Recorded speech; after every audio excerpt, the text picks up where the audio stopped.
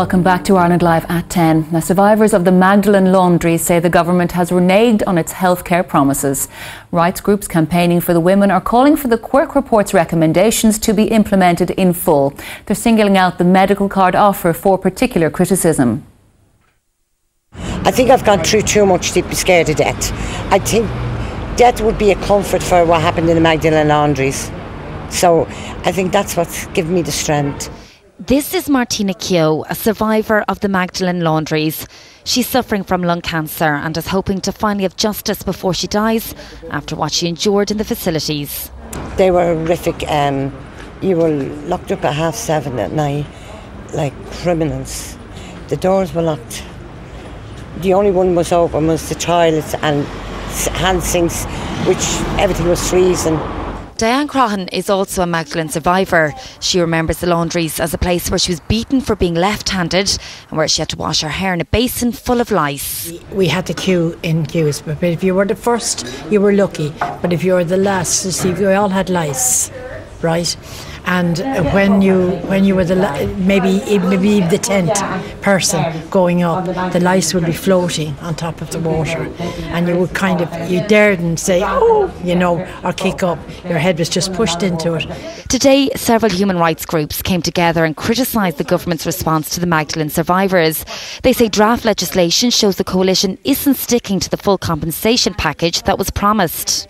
What we want to see is the draft legislation being amended so that it no longer offers something that 91% of the women already have, namely a basic medical card, but it actually offers proper full rehabilitation without limitation of the sort that Judge Quirke recommended. We're asking for one thing and one thing only, that the government keep the promise that it made. 2 years ago, the Taoiseach made an emotional apology to the women of the Magdalene laundries, but today that isn't sitting well with the survivors. I half believed he was genuine, but something told me, is this a show? And I felt it was a show, and I think I was right. The Department of Justice, for its part, says significant progress has been made on the implementation of the Magdalene scheme and says 9 out of 12 recommendations have been implemented. Stephanie Grogan, Ireland Live at 10. Well, we're joined now in the studio by Maeve O'Rourke of Justice for Magdalenes Research. Maeve, just quickly refresh our memories on the terms of the Quirke and the other reports, and where do you think that they've let the survivors down now? Well, as you know, 23 months ago, actually to the day, was the Taoiseach's heartfelt, and I do feel it was heartfelt, apology. And immediately the government put Mr Justice John Quirke, who's the current president of the Law Reform Commission, in charge of devising proposals for restorative justice. He made his recommendation to the government in May 2013, and in June, straight away, the government went on the Dáil record and promised the women that they would implement every single one of his recommendations. So now we're in a process of the government establishing that scheme, and they have been making compensation offers to the women and pension payments to the women. But still, as I say, 23 months on from the apology, the women are still waiting for the health and community care services that were an essential part of that compensation package. So Judge Quirke recommended as his very first recommendation, bearing in mind the health effects that the women's incarceration and forced labour had on them, and bearing in mind their advanced age, he recommended that they should be given a card, a physical card, entitling each of them to the full range of services given to hepatitis C survivors. This is not just an ordinary medical card, as we could call it. It does have very, very special limitations. Absolutely. It's an amazing card. I think any one of us would really like to have it, especially in our older age, to assure us of the care that we need, and especially someone in the financial situation that many of the Magdalene survivors are in. So it offers a range of private services that you simply cannot get with a regular medical card.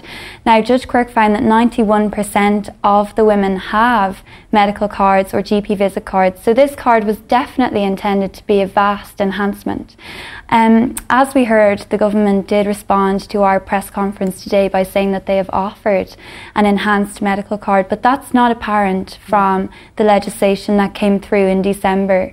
The legislation really appears to us to provide very little more than the regular medical card. It makes multiple references to the 1970 Health Act, which is the Medical Card Act, when it talks about the GP, the oral, the ophthalmic and the dental services women will receive. So that suggests to us little more than the regular medical card. The counselling services are vastly pared back. So HAA card holders receive counselling with no GP referral required for any member of their direct family for any reason for as long as they want, whereas the legislation we've seen requires the women to have a GP referral. It's only for them and they can only receive counselling in respect of their time in a Magdalene laundry. Now I know you've said that you felt that Magdalene's report didn't go far enough. Is another report needed, another investigation? Well, that is a separate issue and to the immediate requirement for this the health benefits under the scheme, but it is something that we are very concerned about because it would seem perhaps that these issues are linked. So we would say that there is a requirement still to investigate the abuse that happened in the Magdalene laundries. The Magdalenes investigation was not an investigation into the abuse that happened. It was specifically limited to looking at the state's involvement with the Magdalene laundries. It wasn't the kind of investigation we're now seeing being proposed for mother and baby homes. It was not carried out by a judicial figure. It was not carried out entirely independently, given that all of Senator McAleese's committee were senior civil servants. And I think that the fact that that abuse was never investigated properly, the fact that findings were never made as to the extent of the servitude, forced labour, exploitation, abuse and neglect, the kind of thing we've just heard on your package. I think the fact that that's not been properly investigated may be leading us to a situation where the government doesn't accept the need for the health services. A complex issue indeed. Maybe we'll leave it there. Thank you very much indeed. Now, a new report released today by